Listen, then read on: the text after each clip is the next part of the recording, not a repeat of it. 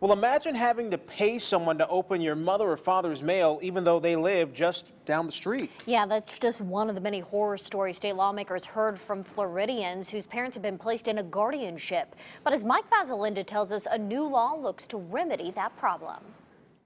Doug Franks has to pay an hourly rate to visit his mother, Ernestine. He's part of a growing national movement seeking changes in guardianships. The families are isolated, so they don't know what's going on. Then the wards, the people that have suffered a civil death that have no rights, are then taken advantage of financially. The Franks family nightmare is being played out in thousands of families across Florida. They charge to open a letter $80. Legislation taking effect July 1st hopes to put the brakes on questionable guardians. If a guardian exploits their ward, there will be criminal penalties. They can go to jail.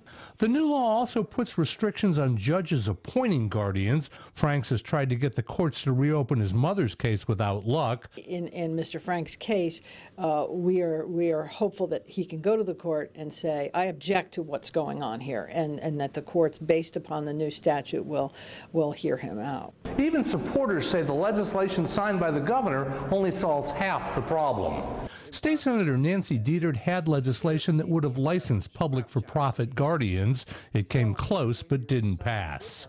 And nobody's regulating what they do, and they can take your mail, take your money, be in charge of your health care, cut you off from your relatives, and there's nobody that can say they can't do it. But for the next year, public for-profit guardians will remain unregulated. Nancy Dietert's advice, families beware. Mike Vasalinda, WCTV Eyewitness News, Tallahassee.